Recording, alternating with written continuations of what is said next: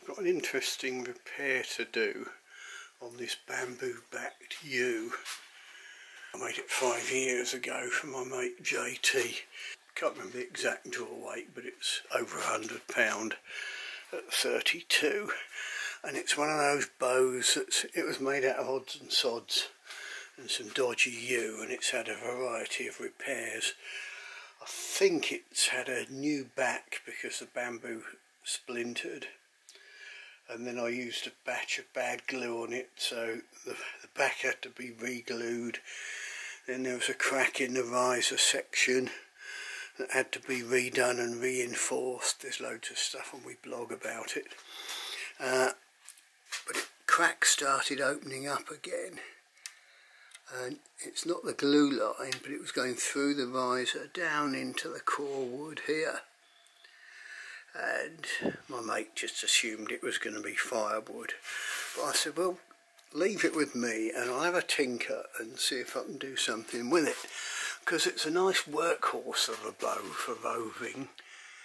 But I don't know if you can see that it dips slightly there. I think there's a node on the bamboo, and so that's probably a bit of a weak point.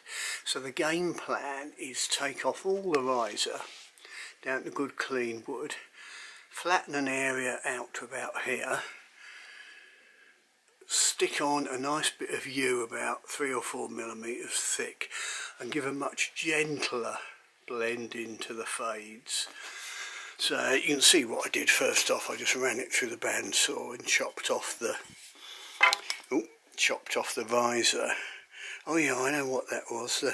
The riser had split before because I'd made it out of what I thought was nice walnut, but it was just some old bit of a tabletop that split.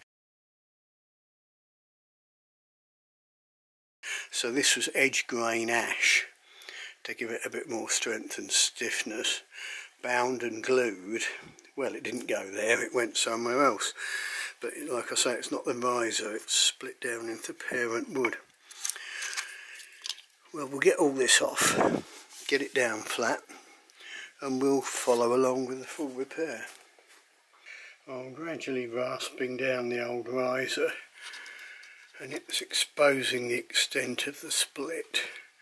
But if I can get that all off and get down to good clean wood, I can flex it slightly to open up this gap, get a load of low viscosity super glue in, clamp it up, rasp down more and let in some more wood.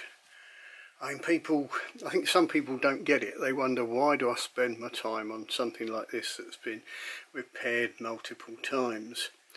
Well, it's to see what you can do, learn new skills, find out more about how bows work and the stresses and strains. When I was a nipper, there was a thing on children's BBC. It was Billy the Bean. Billy the Bean built a machine to see what it would do. He built it out of sticks and stones and lots of pots of glue. Well, it's that sort of philosophy. Let's do something and see how it works, what it does. It obviously made a huge impression on me. Yeah, it also keeps me out of mischief. But there's that old saw about a long bow at full draw with 7/8 broken. Well, maybe it's near a 9/10 or whatever. But if you want to learn a lot about bows and you want to make a flight bow or something, a really good bow, it's got to be highly stressed, and it needs to be highly stressed along its whole length. There's one very good bowyer who shall remain nameless, but for the sake of argument we'll call him Mike, who insists I make my bows insufficiently elliptical, with too much bend in the middle, not enough at the tips. He may well be right. Maybe that's why this failed here. But yeah, I do it for the fun of it. I do it to learn new techniques and all that. So anyway, let's see what Billy the Bean can do. Alright, here we are. After a couple of minutes of careful rasping, you can see the earlier repair where there were cracks there that were glued. They've remained sound, and I let in a keel, a curved D-shaped section of bamboo, but it was all, the outer layer of the bamboo, sort of edge on, if you like. See, there's another crack there, but that obviously stiffened it to some extent, but not enough there. So I intend to get what glue I can into this crack, maybe flex the bow slightly the wrong way to get it in there, then try and take this down more to get a good clean flat platform, if you like, to put a decent layer of yew on and build it up so the riser section is thicker. I don't know if it shows up, but you can see she's probably thickest here and dips down before it swelled back up to the riser. So I think there's a weak point there, which is where it's propagated that crack. But my original repair seemed to have been very successful where it failed before. See, that's another thing. Well, you keep making bows, they keep failing. Well, they're no bloody good, are they? But they fail in different places. So, and again, it's that thing about getting the whole bow stressed to the maximum. Well, that bit didn't fail again, so it was actually a good repair. But we found the error. The problem is this thin area here. But if I can get that all good and clean and flat, we'll see. Ain't going to cost me anything. As I flex it slightly the wrong way, I can see this crack following along the bamboo and coming out this side there. So what I'm going to do is chisel the bamboo out, which will mean I can open the crack up better, effectively repair the crack, then redo the bamboo perhaps slightly longer, then flatten it, then put me lamination of yew, then put the riser. Tricky chap, this investigative work. I've taken down, using this little chisel from a plough plane, little chisel blade, I've removed the bamboo, at least at this end. I haven't gone all the way back because I can't see any point in destroying what was a good repair. Now, it'd be easy to say, well, the problem was the bamboo reinforcement ended too abruptly, and that caused a problem. That would be the knee-jerk reaction. But hang on, that bamboo is being compression, so that shouldn't be a problem. Well, why did the split propagate all the way round? But it didn't, because this split this side is actually, don't know if you can see, is very superficial and very shallow. It's just a little whisker. The main split, I don't know if you can see in the crack there, down in there, is on that side. There, yeah, we can see it here. So if I can open that up a bit with a bit of gentle flexing, get some glue in there, clamp her up and then carry on with my other repairs. I mean, I might chisel this out, but it's a bit of a fiddle. It's probably only taken me, I don't know, 15 minutes or something, but it's one of those things. Obviously a commercial bowyer wouldn't be wasting his time doing like this, 'cause it's almost quicker to make a new bow. And rather than just chucking something in the bin, it's much better to try and work out why it failed. I mean, you can't always, and it would be nice if I can keep it going, because it was a big old warhorse, this thing.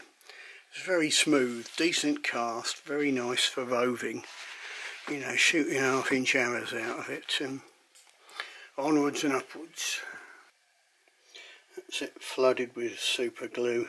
That's low viscosity cyanoacrylate and clamped up. I'll leave that for a good while. Now I'll cut a chunk out of an offcut of bamboo.